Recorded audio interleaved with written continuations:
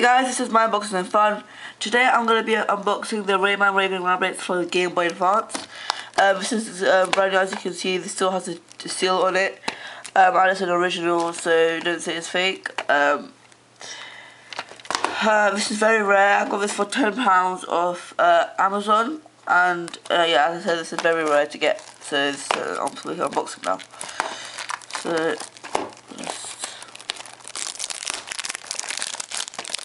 off.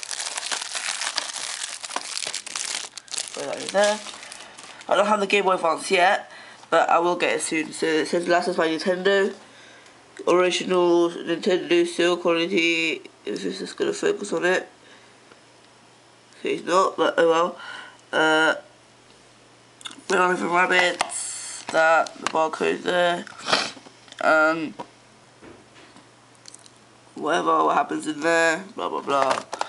And I want to open it now, so let's open it. They don't normally sell brand new games on Game Boy Advance. It's very rare to get. So.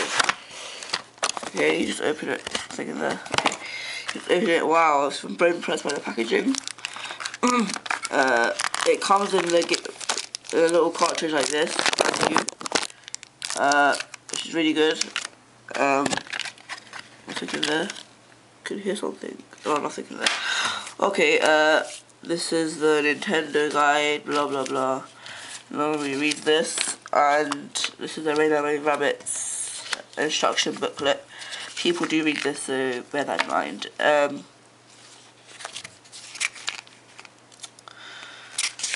This came out in 2006, so it won't be really rare.